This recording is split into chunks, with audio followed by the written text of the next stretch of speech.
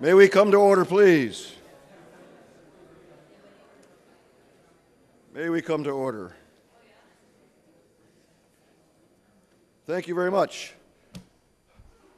You will recall yesterday morning that I had the honor of being introduced by David Eisenhower, my fellow piece of furniture, which is to say co-chair of the FPRI's History Institute.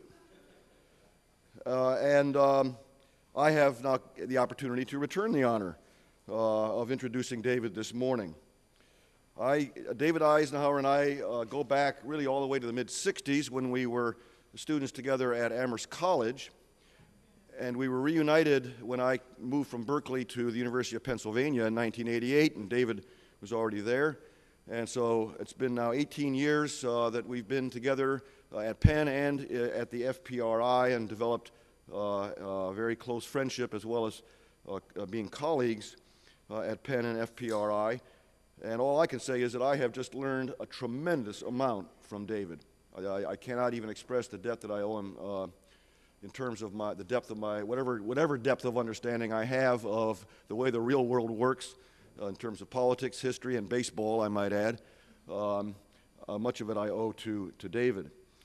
He is an instructor at and a fellow at the Annenberg School of Communications at Penn, where he directs the Institute for Public Service, as well as being a senior fellow at FPRI. It says on the biography here in your handout that he teaches communications and the presidency, that which is about the most bland way you could possibly express what David does. He has developed entirely on his own, I think, one of the most powerful educational pedagogical approaches that I've ever encountered in my career as a professor in terms of teaching rhetoric, the use of language, the intersection between words and power, and the methods by which we can deconstruct or get behind or understand the ways in which political figures try to communicate with the multiple audiences that they always have whenever they may engage in public discourse. We have talked at such length and so often about so many different subjects that we cross-fertilize each other, and sometimes I'm not sure whether the idea I'm claiming is really David's, and perhaps sometimes it occurs the other way around as well. But today his topic is World War II and its meaning for Americans, and in that regard, perhaps the best introduction to give him is to say that he is the author of the highly acclaimed encyclopedic and yet very readable book, Eisenhower at War, 1943-45. So please help me welcome David Eisenhower.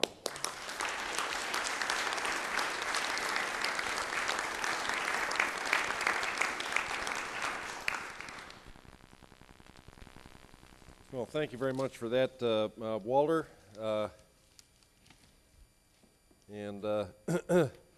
Ladies and gentlemen here this morning, World War II and its meaning for Americans being my topic is a subject about which all of us have views, and I appreciate this opportunity here at this conference on our final day to state mine and to state my views in the company of fellow teachers.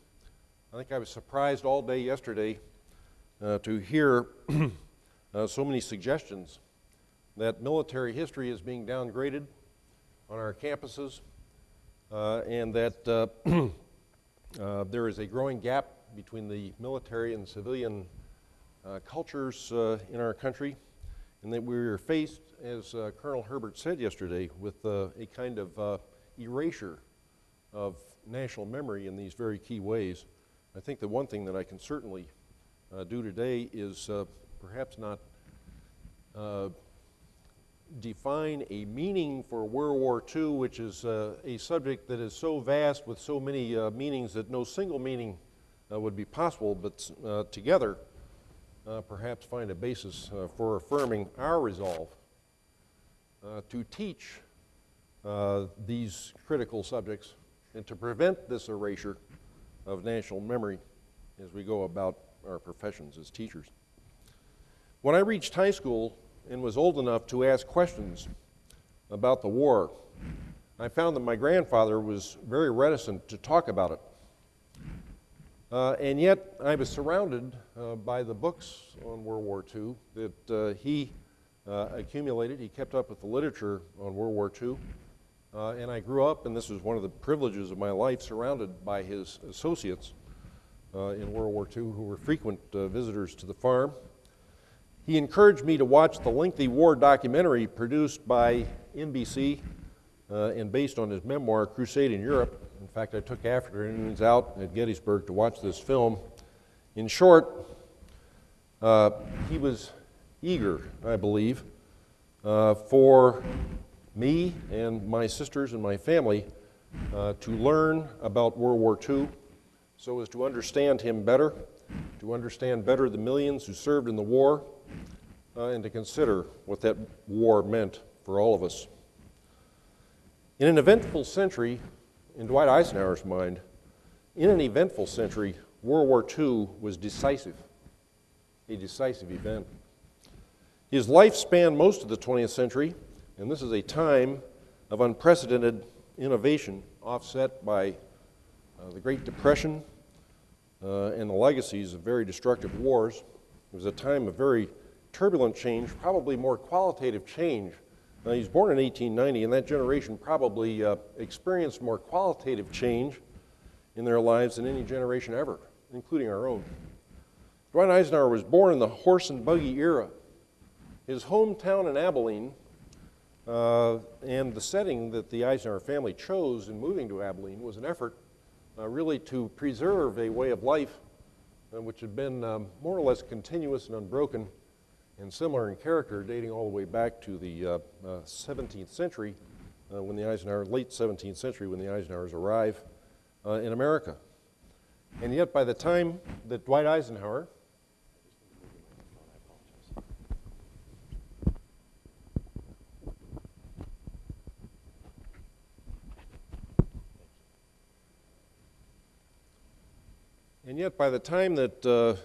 Dwight Eisenhower was a teenager, automobiles were appearing in great numbers. The Wright brothers had pioneered flight, perhaps the most visible innovation that transformed America into an economic, industrial, and military superpower in the 20th century. As a soldier, his career would span the era of horse-drawn artillery, the slow and noisy tanks making their appearance in World War I. He was a tank trainer throughout World War I at Camp Colt in Gettysburg. The advent of air power and modern naval ships, and ultimately the detonation of atomic weapons in 1945. After the war, at the pinnacle of influence and prestige, he would live to see the computer age, the television age, superhighways, and the space age. And yet of all the turning points and revolutions that he saw in his life, none matched, in his view, World War II. The interval between 1942 and 1945 was, in his mind, not only the defining moment of his life, of course, as it had been in the lives of millions of Americans who fought in Europe and in the Far East. He regarded his wartime service as his most important contribution to our nation.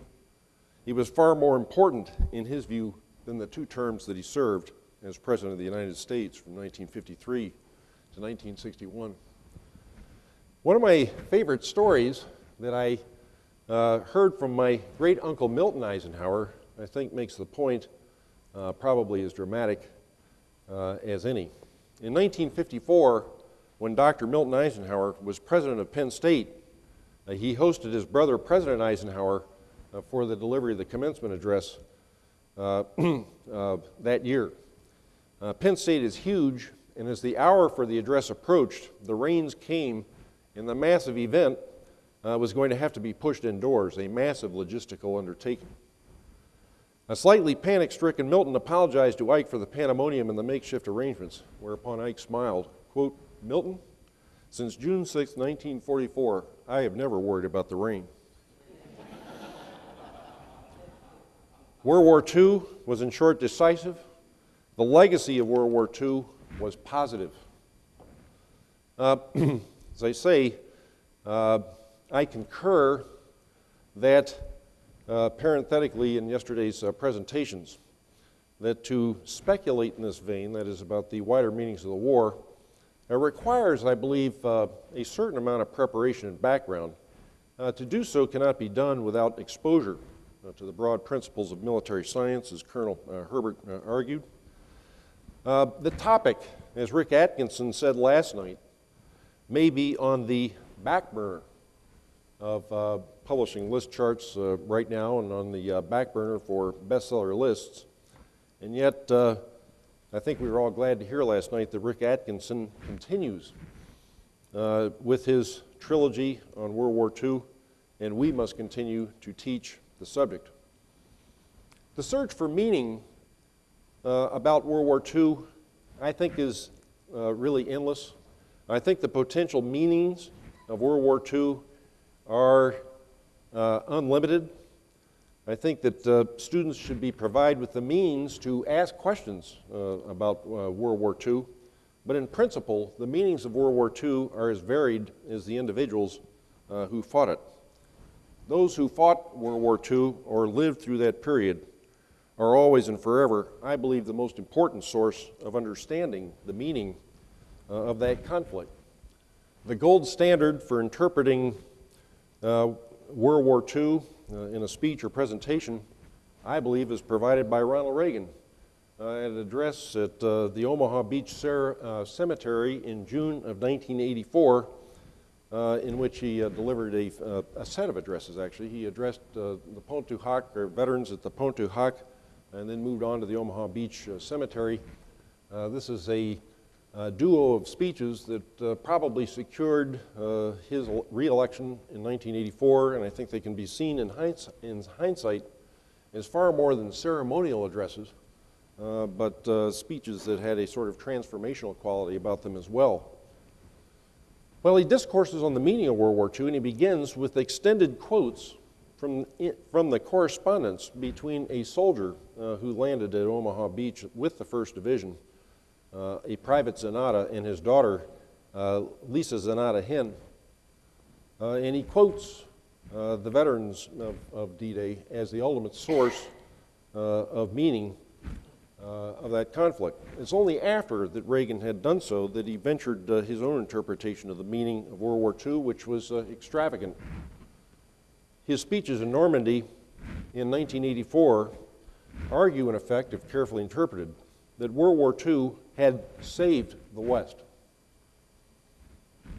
and that the imminent end of the Cold War, as he saw it in 1984, would prove that fact.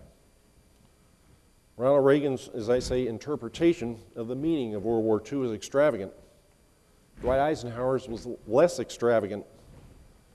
In an interview with Walter Cronkite in 1963, filmed in Normandy and on the beaches of Normandy, he returned for broadcast in the summer of 1964, the 20th anniversary of D-Day. Dwight Eisenhower said that victory in World War II gave the Western Allies and the democracies a chance to win complete and ultimate victory. But I think the one thing that Eisenhower and Reagan would have agreed upon is that World War II had a positive meaning. I think that's important to bear in mind.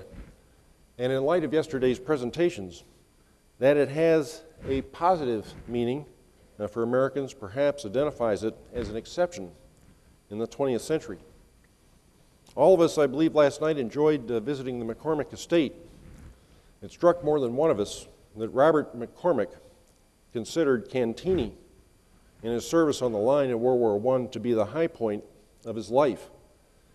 And isn't it interesting that he would go on to champion the America First cause of non-intervention in 1938, 1939, and 1940 in the face of the same threat that he had confronted in 1917 and 1918. McCormick's experience in the Great War and the conclusions that he reached about that conflict are not only understandable, but they were in some sense shared by even the strongest advocates of intervention, including Franklin Roosevelt. I've been reading a book recently which quotes Franklin Roosevelt before he was elected in 1932 as opining that America's decision in 1917 to intervene on beside the Allies was perhaps a mistake. Of course, even mistakes create their realities, and he's faced with a different reality created by that mistake if it was a mistake. But the fact of a mistake is what determines McCormick's initial response to the question of intervention in 1939 and 1940. In the summer of 1999, my father was at work on a book called Yanks, and he asked me to accompany him on his last research trip to France, where we would tour the Saint-Mihiel, Meuse-Argonne sectors. Sectors, of course, where the 1st Division fought. It turned out, interestingly, to be the very trip that his father had taken him on exactly 70 years before, when wrapping up his work, Dwight Eisenhower's work, on the American Battle Monuments Commission under General Pershing. This was a very important episode in Dwight Eisenhower's life. He conducted a major survey and study of the U.S. battlefields of World War I. Well, this was a great trip. In fact, it was one of the most interesting trips of my life. I came back with a second guidebook, interestingly, covering the Verdun battle itself. Now, the Verdun battle was a battle that technically U.S. forces were not involved in, though we fought in the vicinity of Verdun. Verdun refers to the 6-month campaign in 1916 between the French and German armies, in which 1 million French and Germans died in a struggle for control of a 750-yard sector of that front. There is a French and British foundation which publishes the guidebook that I am referring to, and it opens with a letter to visitors.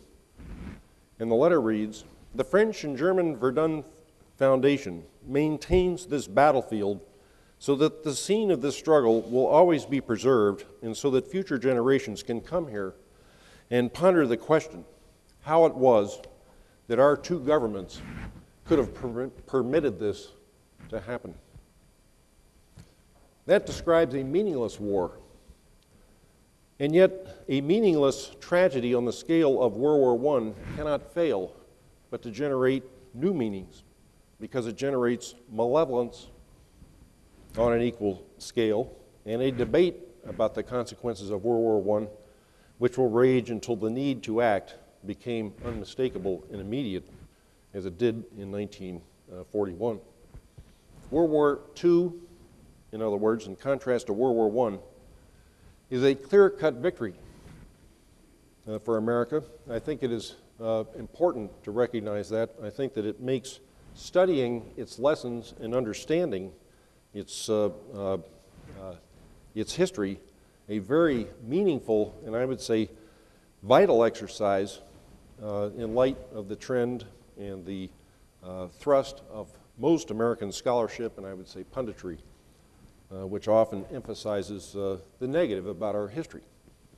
Unlike World War I, World War II highlights the positive about this country. World War II, in fact, generally provides occasions in which Americans grant themselves permission to reflect positively on their history. Americans do not do this routinely. We are accustomed to going about our lives in a state of earnest concern about the manifold problems facing our public figures. We are constantly reminded that we are beset by social, political, and cultural divides, that America is a 50-50 nation, that American history is a tragedy to be redeemed, not a story to be celebrated, that there are many miles to travel and many promises to keep. I think it is fair to ask how many Americans have not lived, if informed critics are to be believed, under the most corrupt government in their history. How many times are we on the verge of seeing American policies bringing us and the world to shame, disaster, and discredit? Indeed, I would say that our recent history, including World War II, can be chronicled as a long series of setbacks and mistakes, which are punctuated by stunning and complete victories, which seem to catch informed Americans by surprise. And yet, I think that it is important to recognize that Americans understand themselves to be fortunate. Americans are envied, they are creative, they are restless, they are optimistic, and they are unwilling to exchange places with anyone, anywhere. And I think World War II certainly illustrates truths that account for that fact. But this paradoxical truth about our recent history, I believe, will interest historians as far into the future as we can anticipate. Imagine 300 years from now or 500 years from now, historians will look back on America in the 1940s and today, and I think that they will see that this interval is perhaps not as wide as we perceive it at the moment. Somewhere between 1945 and 2007, they may situate the origins of globalization. They may see the emergence of patterns in government and business, which 300 to 500 years from now might be taken for granted. The implications and the lessons of American dynamism will be explored, and World War II certainly provides an instance for appreciating American dynamism. In the context of World War II history, I think the fact of American dynamism can be summed up by a single fateful strategic and military fact, and that is that looking back to the 1943-1944 period, whereas a German invasion of England across the 25-mile wide channel was a fanciful, in fact impossible concept, and to stretch the imagination slightly, whereas a Russian, a German, a Japanese, Chinese, or even British invasion in strength of any place in North or South America would have been unthinkable, Americans thought little of mobilizing 15 million men and women and of transporting them across the seas to hurl them against the finest armies of Eurasia, 4,000 and 8,000 miles from home. It would be ironic, in fact tragic, that what should be so apparent to future historians would be missed or forgotten by us. Today's news mostly features the latest problems, the erosion of wartime and post-war partnerships, the malaise of NATO, our estrangement from the United Nations, the problem of working out exit strategies to salvage what a sizable number of people see as yet another Vietnam. And in light of this, once again, Americans are being Americans. This is the way we choose to think and communicate about ourselves. And I think in this context, the positive story of World War II is not only something that ought to be recalled and recalled in a spirit perhaps of self-congratulation, but is something that should be studied for practical reasons, to try to understand what it is about America that was able to achieve a victory of this dimensions. I also think that World War II has other meanings, not just simply the dynamism of America. An escapable meaning is the way that the Second World War demonstrates the possibilities of international cooperation, international political and military cooperation. If NATO is permitted to break down, or if the United States finds itself permanently estranged from the European Union these days, perhaps World War II will not have proven that fact. But again, the demonstration of World War II of this principle, that we have links with other people that are more important than our differences with other people. The demonstration of this truth in World War II is very powerful, and I believe that the example of World War II will prevail over time. One of history's more interesting lessons is how long it takes the verdicts of history to establish themselves and to take hold.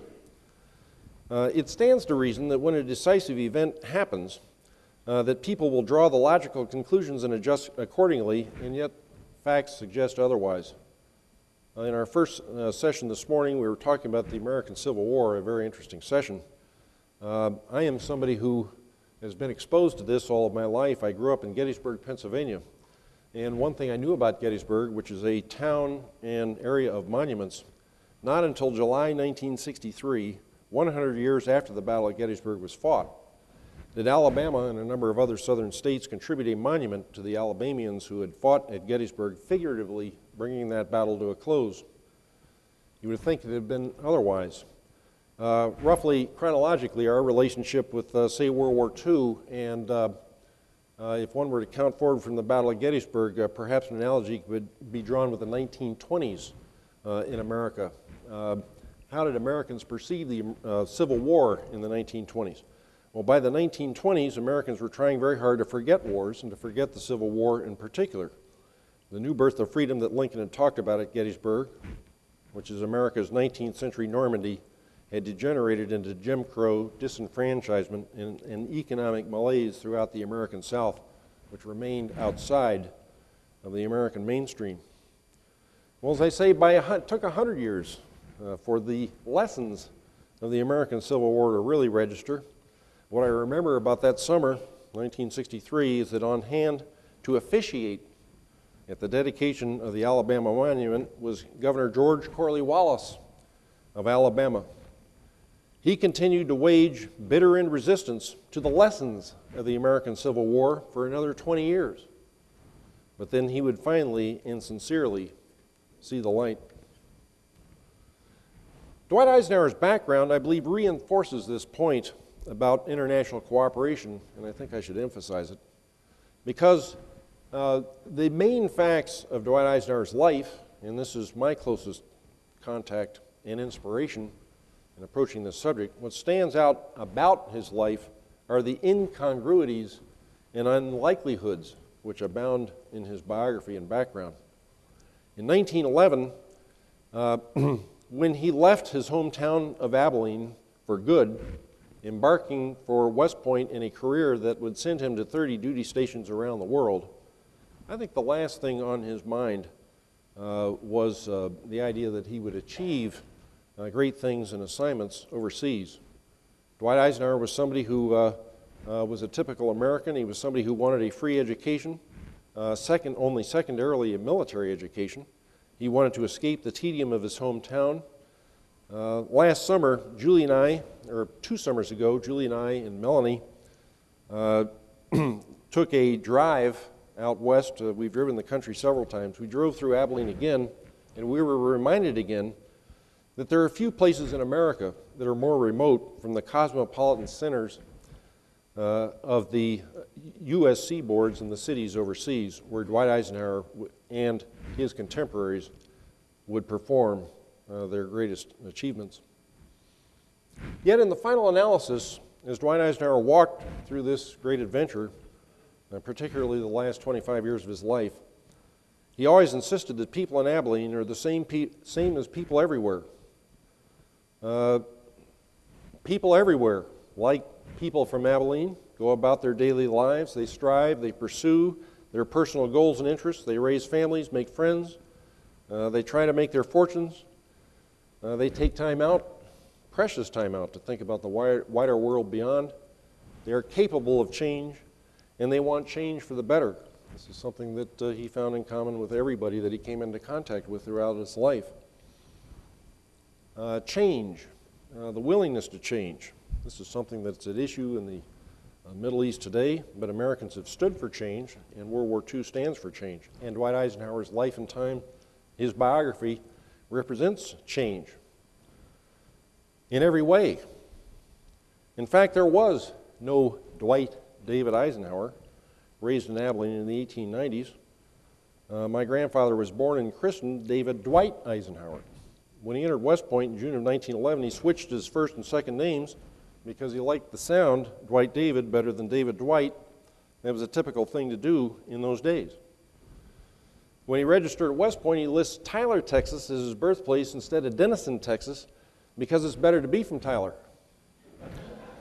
And Americans were none the wiser, and that too was a typical thing to do. When he registered at West Point in the fall of 1911, he omitted the fact that he had played pro ball in the KOM League in 1909 and 1910, figuring that West Point would be none the wiser and he would be therefore eligible for football. That is not an apocryphal story. In fact, it is true.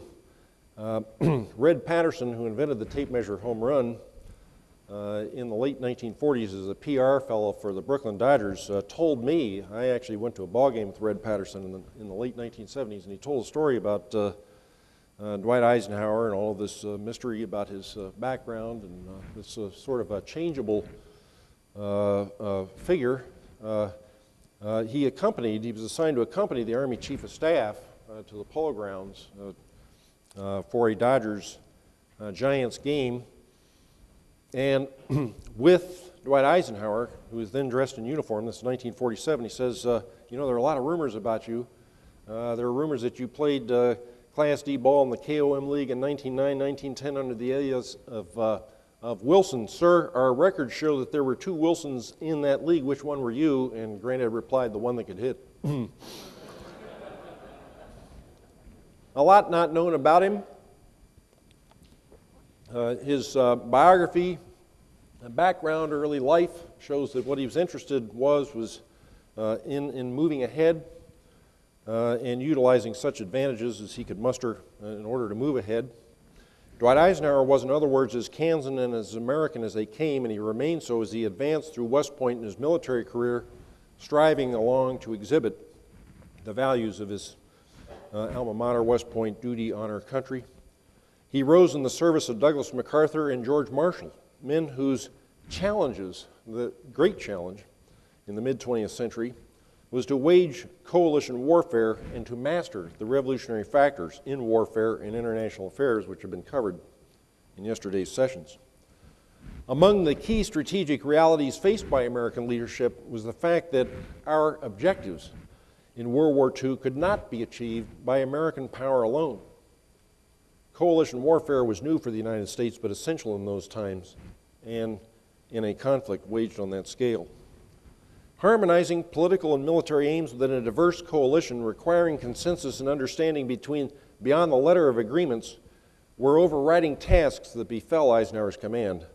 And yet I believe that history records that the American, British, French, and Polish forces in World War II in Europe fought as a single army. No one emerged knowing better the critical importance of international cooperation or more profoundly aware of the possibility of cooperation, a lesson that he conveyed in large ways and in small ways. I was reading last night my copy of At Ease. He relates one of his favorite memories, and this involved the King and Queen of England.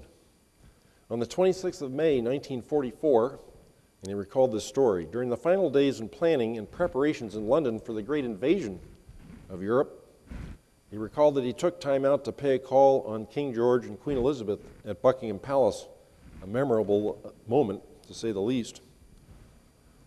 I don't think very many historians have grasped Dwight Eisenhower's reverence for the English royal family, which had honored him with friendship and hospitality throughout the war, and yet he was apprehensive that day, and apprehensive every time he approached the king. The king, afflicted by ill health since youth, was notoriously quiet and shy and hampered by a speech impediment, which meant that dealing with him was always somewhat awkward. Staff members remembered how the king and Eisenhower in Tunisia had once ridden in a jeep together for several hours in complete silence. In complete silence. But in late May 1944, just days before the invasion, the king was gregarious and in top form. Over lunch served in buffet style in an upstairs apartment, the three reminisced. The Queen told Eisenhower for the first time about something that had happened on a tour of when Eisenhower had taken a tour of Windsor Castle in 1942, a visit that had been arranged for him. It turned out that, and the Queen tells my grandfather this, that Colonel Sterling, who was Eisenhower and Mark Clark's guide, had forgotten to tell the King and Queen that there were visitors on the ground. And so the couple had been sipping tea in a garden when they suddenly heard the group approaching. Not wanting to intrude, the King and Queen of England had knelt on their hands and knees behind the hedge until the Americans in Sterling passed by. Eisenhower was delighted, and when he heard that story, the three shared a good laugh. Back at headquarters, Eisenhower described the luncheon to his closest aide. During the dessert course, he told Harry Butcher, he had not noticed that his napkin had fallen to the floor, yet he felt no self-consciousness or embarrassment when the king had mentioned it to him. Quote, "It could have been like visiting a friend in Abilene," he remarked. And he felt that. He felt a great kinship with Britishers at all levels. As he said in his Guildhall address, kinship among nations is not determined in such measurements as proximity, size, and age. Rather, we should turn to those inner things, those intangibles that are the real treasures that free men possess, and that if we keep our eyes on this guidepost, then no difficulties along our path of mutual cooperation can ever be insurmountable. Historians, I think, evaluate Eisenhower's achievement in World War II as harmonizing political and military objectives, and that is one way of putting it. I think that that is probably a misnomer. I've asked myself many times what it was that was key to Dwight Eisenhower's success as a coalition commander. And I thought that yesterday's presentations about the sort of hierarchy or terminology that we should grasp in teaching military science and so forth was very important. The key to Eisenhower's success, I believe, in the European theater is that he recognized that strategic differences were just that. The attitude that he took into his dealings with coalition partners is that the aims accepted by the Allied governments in the unconditional formula presupposed a strategy that must logically stem from it. In other words, not that he would have to reconcile differences of opinion. Dwight Eisenhower adopted as an operating assumption that the various sides in his command were in fact united and would in fact unite behind strategy as they had behind objectives, since strategy was a logical extension of objectives. World War II also has great meaning in terms of citizenship. The 1st Division Museum, where we are today, Cantini, I thought we all enjoyed those exhibits last night, which are a very vivid, I suppose, display of what citizenship in the 1940s required. It allowed us to imagine what the GIs must have gone through in the 1st Division as they approached the shores, an exercise that my wife and I were actually able to do some years ago when we toured the region and visited the places that come up in the invasion story. This is we visited all the towns along the invasion front, from San Mary Glace through the British and Canadian beaches that stretch eastward. These sites stand as monuments to the ingenuity, bravery, and the highest ideals of citizenship which the Allied soldiers of World War II were called upon to exemplify. We visited, and I would recommend to anybody in this area to take time out to tour southern England, the 101st Airborne Bivouac area, where Grandad had dropped in on the troops to wish them Godspeed hours before the D-Day attack. We saw Suffolk House, which is still an active Royal Navy station, where Eisenhower and his deputies met continuously in the final hours before D-Day. Today, the hills surrounding Portsmouth are peaceful, and yet the mind's eye can imagine a time when the caravans of vehicles streamed south towards the docks, winding past quaint country homes where tea for sale signs were posted, and GIs passed through the narrow streets of towns where villagers stepped out to wave goodbye and good luck. This is a great moment in our history, and there have been very few such moments in world history that can compare with it. A vivid vignette of this period involves the British Admiral Bertram Ramsay, commander of the Dunkirk evacuation, who by the spring of 1944 advanced British strategic views in Supreme Headquarters. He is also serving as commander of the Allied naval forces on D-Day.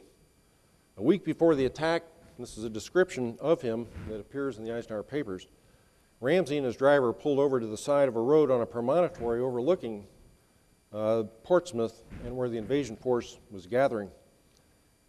Ramsay looked out pensively at this scene for what seemed like quite a while to his driver.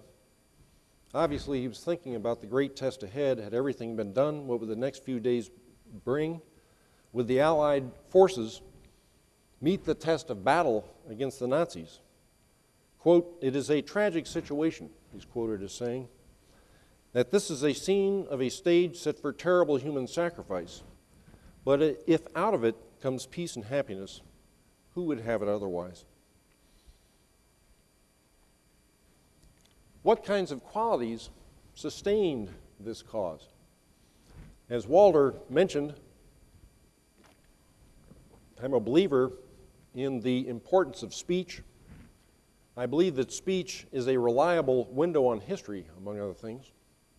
And so each semester at Penn, in this program that I am administering, I don't assign it, I review perhaps the greatest political speech of them all, one that Professor Ray alluded to, in fact dealt with in a very interesting way yesterday. This is the oration of Pericles that appears in the history of the Peloponnesian War, written by Thucydides. This is a speech that he delivered in honor of the fallen Athenians, the funeral oration, which is a classical description of citizenship, and it is addressed to perhaps the first police in history to resemble our own, as Professor Ray said yesterday. It is delivered to an assembly of free citizens during the first winter of the Peloponnesian War. It contains memorable descriptions of the paradox that we confront as citizens in a country like ours. First, it must seem strange, but it is true that the sheer dynamism of a free society can result inexorably in such an expansion of power and reach of interest that challenge and reaction, such as Athens faced in the 5th century BC, become inevitable. Another dilemma. Isn't it tragic or ironic that citizens, Athenians, who have everything to lose, who enjoy the fruits of success and so favored of a country, must now be faced with the necessity of risking all for something so ephemeral as honor? Did they have choices in the 5th century? Pericles says, quote, "Make up your minds that happiness depends upon being free, and that freedom depends on courage. Let there be no relaxation in the face of the perils of war." That speech continues in a way that I find interesting. "Let me say that our system of government does not copy the institutions of our neighbors," he continues. "It is more of a case of our being a model to others. Our Constitution is called a democracy because power is in the hands not of a minority but of the whole people. When it is a question of settling private disputes, everybody is equal before the law. When it is a question of putting one person before another in positions of public responsibility, what counts is not membership of a particular class, but ability. Here, each one of our citizens in all the manifold aspects of life is able to show himself the rightful lord of his own person. Here, each individual is interested not only in his own affairs, but in the affairs of state as well. This is a peculiarity of ours. We do not say that a man who takes no interest in politics is a man who minds his own business. We say he has no business here at all." This is an invocation of the traits, I think, that are important to appreciate as privileged citizens, as Athenian citizens certainly were in that era. This is a description of what Professor Ray called, I think, nomo, the ethic that binds free individuals together as they're forming a phalanx, mutually interdependent and yet individually free. And at the heart of all of this is this elusive quality we call courage. Thus Pericles spoke in 431 BC at the beginnings of the Peloponnesian War, which is but a short interlude in history. In fact, the story of Athens is a rather short one. And so the history of Athens inspires as it warns, and this is one reason why I think all of us as historians are fond of that book, as Professor Ray covered yesterday. And as the defeat of Athens shows, political eras come and go. The permanency of any country or any institutionalized way of life is an illusion, or perhaps more accurately described as an aspiration. How long can the United States retain her considerable stature today gained as a result of World War II, among other things, is a question we ask, and it remains to be seen. But Americans can derive confidence that in recent times, that unlike emerging Athens in antiquity, the principles espoused and defended by the United States have a large and growing following. Americans' values are accepted in the world over far greater reaches than they were in 1945. Whether American sponsorship of those values is accepted or not. To see the commonalities, to understand what it is that we have in common with others, to be able to define universals.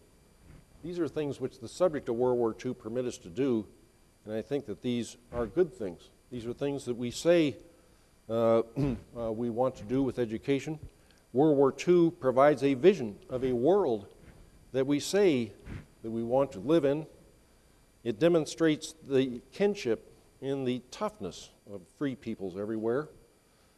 To paraphrase Eisenhower's address at Guildhall, he did not express a hope in this culminating address in June of 1945 that a citizen of Abilene, Kansas, and a citizen of London, England, separated by distance, size, and history, were linked by a common dedication to freedom of worship, equality before the law, the liberty to act and speak as one saw fit, subject only to the provisions that one not trespass on the similar rights of others. He was stating these things as proven facts. Facts proven in the European War. Facts proven in dozens of battlefields of that war and in dozens of theaters from Burma to the Po River Valley. With ups and downs, international trends since World War II have moved in this direction. Again, World War II provides a vision of the world that we say we want, and the world, in fact, that we are moving towards, perhaps the world that we are living in. If the demands of that world are less rigorous, and we speculated about that yesterday, perhaps it is sufficient to say the people who fought and won World War II planned it that way. Their intended bequest to us was a better world, and we happen to be taking advantage of that now. If the obvious qualities that are required to fight a war are perhaps not required of us today, we do have names for those qualities. They are evidenced in daily life, even if less dramatically, as we go about life's challenges. A point made yesterday was that our independence, our right and our ability to govern ourselves depend on certain traits of citizenship, and it depends upon historical memory. And I think that our successes as part of our historical heritage must be embraced as our failures are understood. And so I think that we can resolve today that on the subject of World War II and its meanings, that we as educators dare not shut that door on our past. We cannot shut that door on our past. And so I would say, I feel certain that we will not shut that door on our past. It is a great subject. It should be taught. It should be taught in all of its dimensions. And I think that that is something that we can resolve and agree upon today. Thank you very much.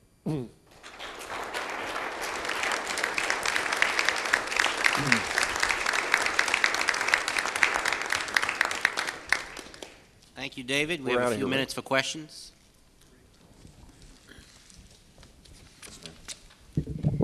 Yes, good morning. I'd like to challenge the notion a little bit that that door is being shut and that the teaching of military history is on the wane. I think most of our students are super anxious to study World War I and World War II. I know in my own case, my curriculum covers, I teach world history from hunters and gatherers to the Renaissance, but after I finish that curriculum and testing is over, I can jettison to something else. And I had a student on the first day of school this year walk in and say, when are we getting to World War I? You know, so I think there's a huge interest, and they're very anxious to learn military history. On the other hand, I think that this is a tricky time to be good at teaching military history because of the current conundrum that our military is in right now. So I'd like to just throw you, Professor Eisenhower, for a minute. You're a high school teacher of current events. Give us some guidelines on how to teach current military history.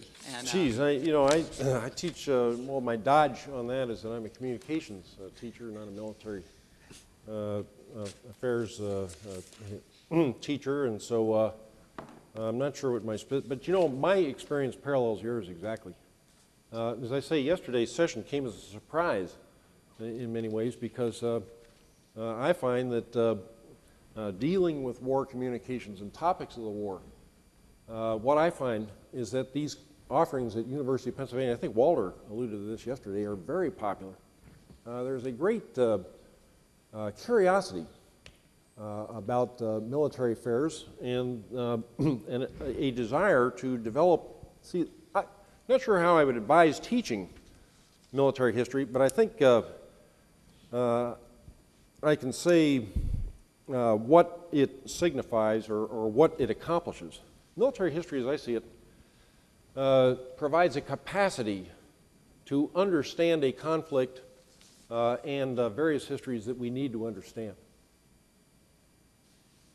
And we need to understand World War II. I think that's a point. As a people, we need to understand the sources of our dynamism, of our abilities, what we offer the world. We have to understand those sources as well as our weaknesses. World War II provides a way of understanding that, and I don't think that World War II can really be usefully understood without understanding something about the military. That was a lot of fun yesterday, by the way, watching the PowerPoint presentation on the Western Front. It's been a while since I've spent time with the subject of World War II in a professional way. I haven't written about it in a long time, a couple articles here and there, but I have to say the facts of that war, as I was able to assemble them, the record that I encountered in researching it, I feel I can almost remember it all by heart. It was so vivid. And it's fun to, it was very fun to watch that yesterday. And this is something that I think the attitude I would take if I were given an opportunity to teach military affairs is this is something not only that you need to know, this is something that you're going to want to know. This is an exciting story, and it's central to everything we know and understand today. I teach 20th century history to high school students. I'm on an interdisciplinary team with an English teacher, and one of his big focuses is rhetoric. So my question to you is, what are the top 3 must-reads for my 17-year-olds for 20th century U.S. history that we can focus on rhetoric as well, and what should I make sure they get out of those speeches? Speeches, top 3 speeches? Yeah, 20th century U.S. Oh, good one. Good question. Incidentally, a friend of mine at Texas A&M, in fact, my successor on the podium here is from Texas A&M, Martin Medhurst, running a rhetoric project now at Baylor University, conducted a poll, in fact, invited me to participate in this, top 100 speeches delivered by Americans in the 20th century. And it's a fascinating list. And I think that what you look for, I'm not sure what you look for. What you look for in a speech, it seems to me, is a great truth and a speech that inspires action in light of that truth. I think that people would not be surprised to know that that the top 20th century speech is ranked by rhetoric professors was "I Have a Dream" by Martin Luther King. That is certainly Walter. And I have speculated about this seamlessly at lunch and so forth. Martin Luther King is a sort of 20th century Abraham Lincoln. Many people have contended for that honor.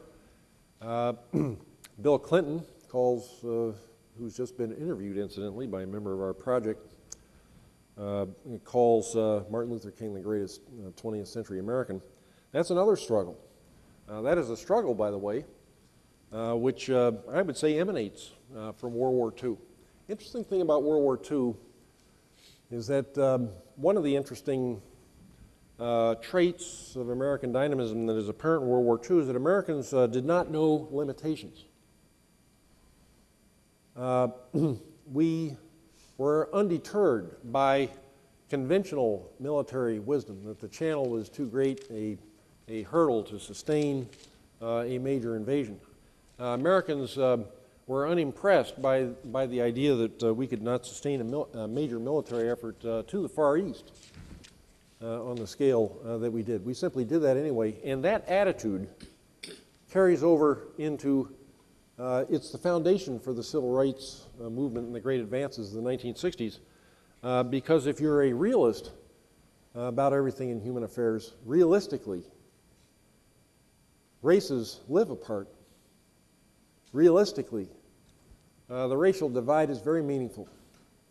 But Americans are motivated by a faith that the world can be as it ought to be. And that's what World War II certainly demonstrates in a practical way. And it's a soaring idea that Martin Luther King articulates in that Give her speech. 2 more speeches. Two more, that's a good. Oh, Put two that one more. down. Let's see. Thank you.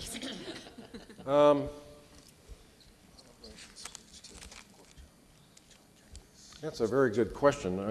Well, that's a terrible question to ask of me, because I've got so many speeches that are at the ready. I would say the top 3 speeches that were ranked by rhetoric professors were that one, the Kennedy inaugural of 1961, which I think is the classical post-war affirmation of citizenship. It's the speech about citizenship, and I think our conference this weekend has been about citizenship.